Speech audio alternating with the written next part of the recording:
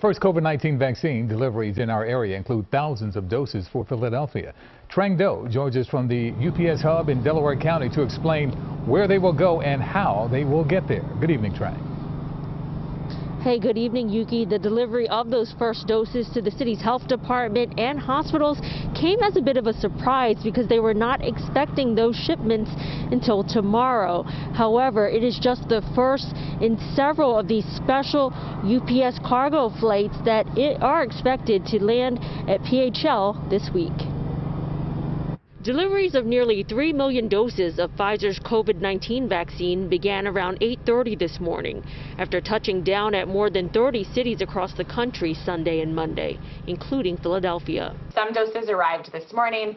We have confirmation that some doses will be coming tomorrow, and then the remainder will be arriving on Wednesday. Amber Termal is Philadelphia's immunization program manager.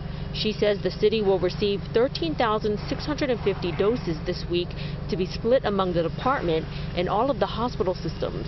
Termal expects vaccination of frontline healthcare workers to begin Wednesday. Each individual hospital and healthcare system are making their own determinations about who within their organizations they want to prioritize. PHL Airport spokeswoman Florence Brown says crews are ready to ensure that the UPS planes carrying this precious cargo can safely land and take off, even if Wednesday brings heavy snow. In the event that occurs, the airport's responsibility will be to help prioritize those aircraft, de-ice them quickly, and get them back in the air as quickly as possible. The vaccine shipments packed in special boxes that will maintain the ultra-cold temperature they need for several days are as anticipated and closely monitored as Santa Claus's flight on Christmas Eve.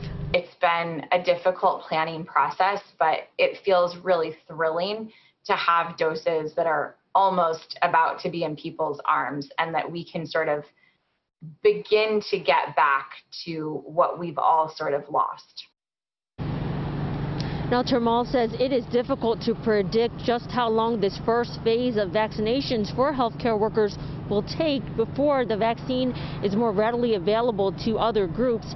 However, she says that the FDA approval of the Moderna vaccine, if that happens very soon, then the timeline could definitely be sped up.